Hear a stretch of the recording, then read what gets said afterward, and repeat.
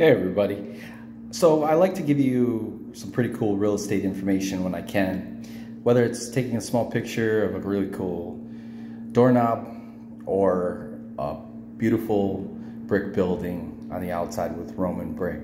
So today I wanted to give you a little bit of information about the inside of an apartment complex that I'm in.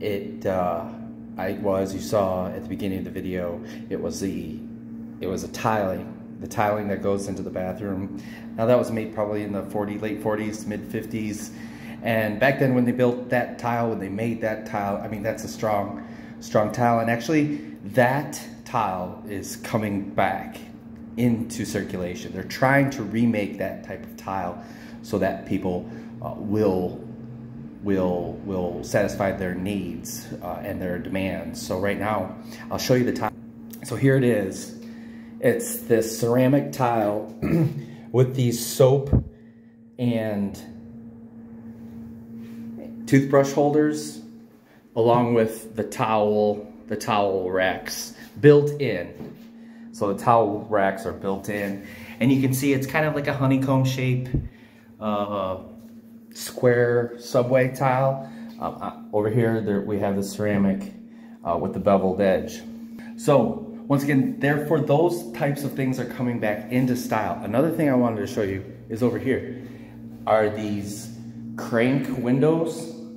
See here? A lot of times people are like, oh gosh, I hate crank windows. But what you don't understand about crank windows, and here, I'll show you. You have from all the way up down here to all the way up there, that whole window opens.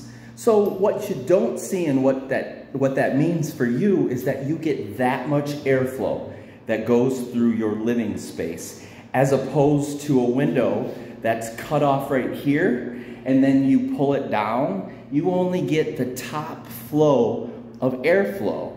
And being that we're stuck inside so much, this kind of thing is very important to our health. So I wanted to show you a couple of those cool things, like the crank windows that are behind me, and then the tile that's in the bathroom. Some great aspects about property that you might not have known.